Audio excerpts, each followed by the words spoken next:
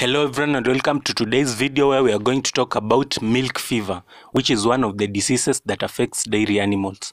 It affects older high producing dairy cows at the onset of milking. It is mainly caused when cows have less calcium in their body.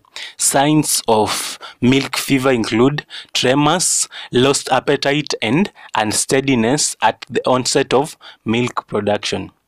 In case these signs occur and you don't treat the cow can die.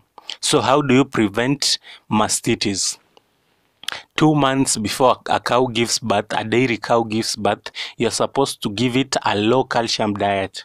Then as soon as it gives birth, you're supposed to give it a high calcium diet. In so doing, you prevent mastitis.